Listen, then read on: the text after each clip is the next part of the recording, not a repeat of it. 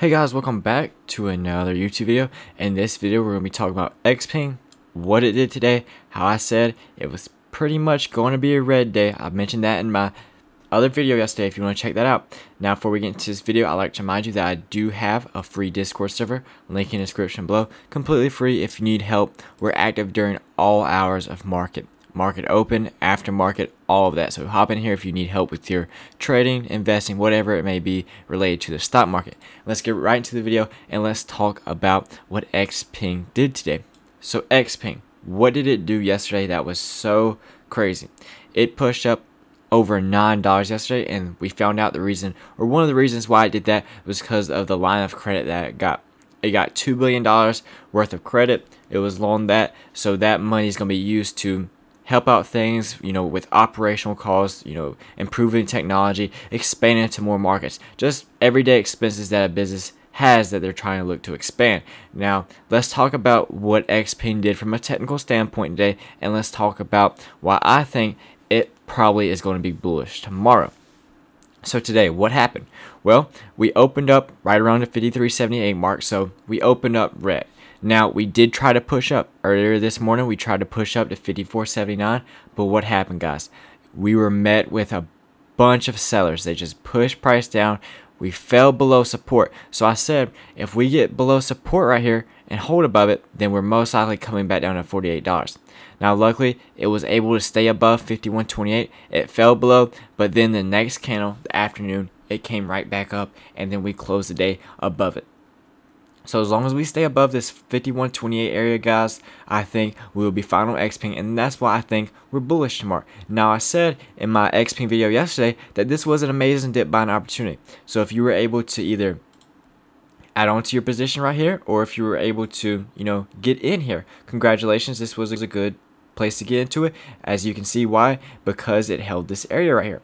Now, if you want to take this trade, if you took this trade and you're trading it and you're not investing it, keyword there, you're trading it, then have your stop loss right underneath this wick. I'd stop out at $50, $50.14, and then I'd get back in at $48.06. Now, I know a lot of you are investing in this, and I know a lot of y'all get upset with me when I talk about, trading it and cutting my losses and all this and that, because a lot of you investors, so you don't really care about the dips. But there's a lot of people still out there that like to trade it. So if you're taking this trade right here, this is how I would have my stop loss. And let's run through some scenarios that could happen tomorrow, like we did yesterday. So today, it held above support right at 51.28. That was a crucial level that we needed to get above, and we stayed above that, and we closed above it. So tomorrow, obviously, what's going to happen for us to stay bullish? Well, the first thing we need to focus on is staying above this area. Now, once we get above this area, the only other resistance we really have, or strong resistance, is at 56.67. That's the next area of resistance that we have that's going to be giving us some trouble. Now, you can argue, though, intraday, something you need to look out for is this area right here. Notice that we got rejected twice. Yesterday we got rejected, and today we got rejected here. So, yes, you can argue that this is a smaller resistance that we need to get above. So if you want to argue that, then we can get, if we get above 54.73, then that's going to be good for us. So 54.73 is a minor resistance that we need to get above in order to head to 56.67. Now, once we get up to 56.67, there's a couple of things that we can do. So the thing I'm going to be looking for us to do is this. We get up on it, and then we consolidate and push through. So that's the main thing I want to see when we get up to that resistance. Or obviously, the second and most likable one is we just push right through it and we don't even consolidate. Either one works, but the consolidation one is a lot better to happen because it gives the stock time to breathe. It gives the stock time to pause before it continues. So ideally, you want to see the continuation, but we can get this move right here like we did here.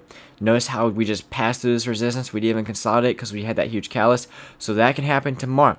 Now, ideally, though, unless we have another catalyst, then it's probably going to do some consolidation, and then we get above it. But the important thing is that we get above it and hold above 56.67. Now, that may not happen tomorrow. It may happen Friday. So maybe Friday we get the run up, consolidate a little bit. Or sorry, Thursday we get the run up and consolidate a little bit. And then Friday we push up. Maybe that's the scenario that plays out. Now, let's talk about the bearish case scenario, because we have to talk about both sides when we're breaking down a stock. You have taken both sides of it. So let's say tomorrow's red. Well, where am I looking at add on? Where am I looking to get in if you haven't gotten in yet?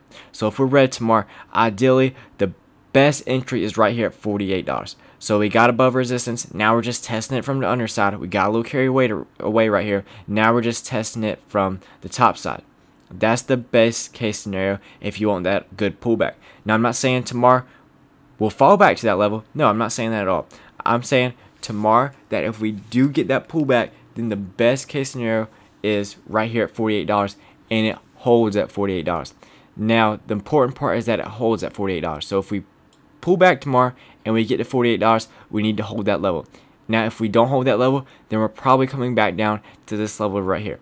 That's a possibility if we don't hold $48, but I'm not even certain that we'll even get to $48 tomorrow, right? Just because this was a strong level, we returned back up to it. So I think that's the reason why I'm bullish on Xpeng tomorrow, because we were able to hold above this level. We got underneath it, but buyers came right back up and got us above this level, and that's why I'm bullish tomorrow on Xpeng. Let me know your thoughts in the comments below. How many shares are you holding? What's your average? And let me know your game plan for Xpeng. Are you trading it? Or are you investing in it for years to come? Or are you looking just to swing it? Either way, guys, thank you for watching this video. I appreciate all the support. Go ahead and hit the like button, and thank you for being here. Anyways, I will see you all in the next video.